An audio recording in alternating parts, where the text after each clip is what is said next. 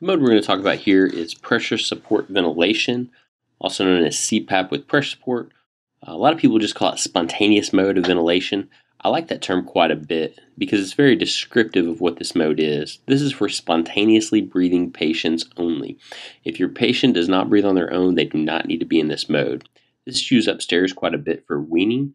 We don't use it as much in the emergency department. However, it is still a mode that you've got to be familiar with.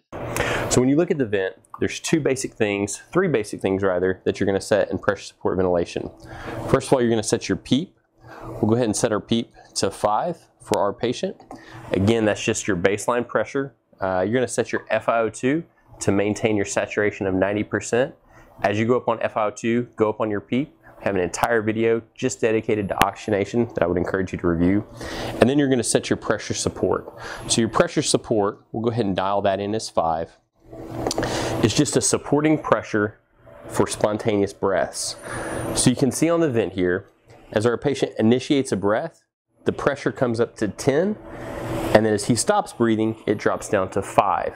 So with pressure support, the vent will sense that our patient has started to take a deep breath in and come up to this higher pressure.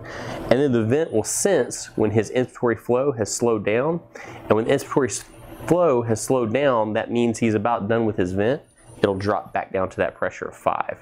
Our patient determines his own tidal volume, he determines the length of his respirations, and he determines his own respiratory rate. So as you can see on the vent here, Dr. Atherton, what I want you to do is take a slow, big, long, deep breath. And go ahead and breathe that out. So you can see here, this breath was quite long, and you can see this tidal volume was quite high. He had almost a 4-liter tidal volume. Dr. Atherton, I want you to take a very short, very shallow breath. You can see that ventilation was very short, and that tidal volume was very low. Again, our patient controls everything about the respirations.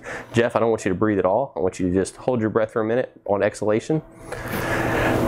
If the patient does not breathe, no breath will be given. He will not get a breath. Now the vent has a fail-safe in place to keep you from killing your patient, which is good. We don't want to kill our patients.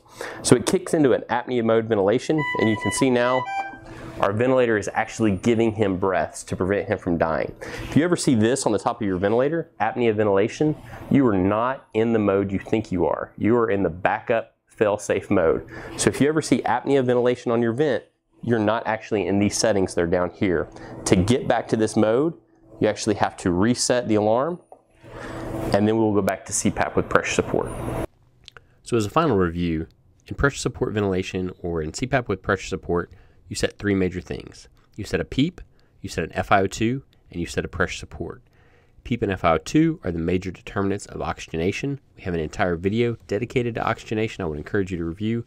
All we'll reinforce here is start with the lowest possible FiO2 to oxygenate your patient, and as you go up on FiO2, go up on PEEP according to a PEEP table. Finally, pressure support. This is a supporting pressure to support spontaneous breaths. As you increase pressure support, you may increase spontaneous tidal volumes, but again, everything the patient is doing is spontaneous. This has been a review of CPAP with pressure support in about 5 minutes.